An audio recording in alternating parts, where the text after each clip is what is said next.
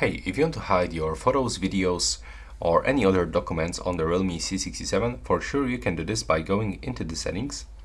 And from here you will have to navigate into the privacy. Click on the privacy one more time and go into the private save. So tap on it, and first we have to set the privacy password. If you didn't set it up for upload or hiding apps, you will have to click right here, and you have to input your 6-digit code. But also we can use the different password type. From this list you can pick any of the following. Let's say that I'm going to pick the pattern.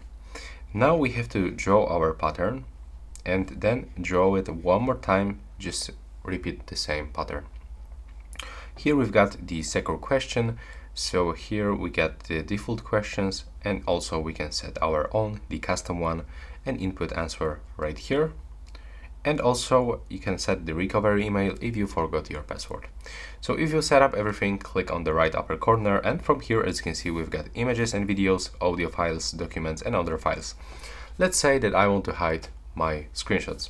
So I'm clicking right here, tapping on the plus, and from here I want to select this 4 screenshots.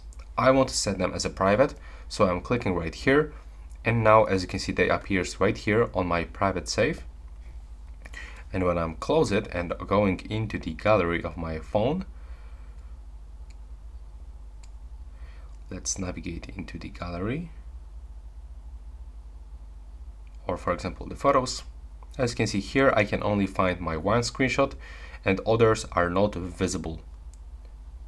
As you can see here, I can find this hidden photos, but actually I cannot enter if I didn't know the password.